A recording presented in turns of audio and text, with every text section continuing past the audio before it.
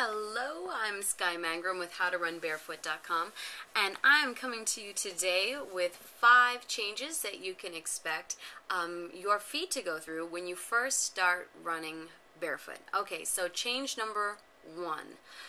Your feet, after a lifetime of wearing shoes, have caused your toes to become all scrunched together. And I've seen this a lot, especially in girls that wear heels for a long time, very high heels.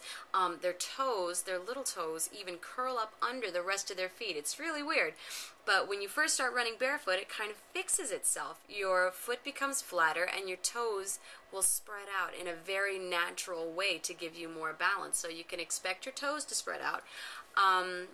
And the second thing you can expect is that if you've been wearing shoes again for a long time, you don't go barefoot often, your bones in your forefeet may have also become fused together.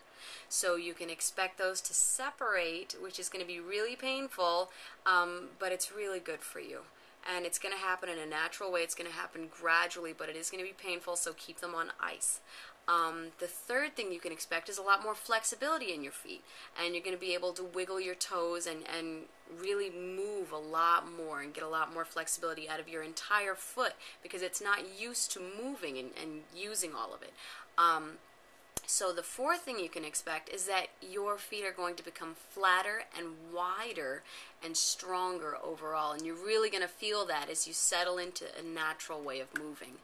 And the fifth thing is that you may not want to wear your shoes anymore, or they may not fit your feet in the same way. So you may have to get a pair of minimalist shoes or a pair of Vibram shoes if you for the times that you can't go barefoot, if you're going to the store or you're going to the restaurant.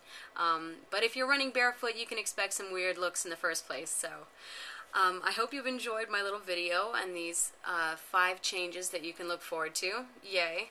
And if you did, there's a website at www.howtorunbarefoot.com, and there's a free Fire and Ice beginner's survival guide to running barefoot there, and you can download it for free. So I hope you've enjoyed my video, and thanks for watching.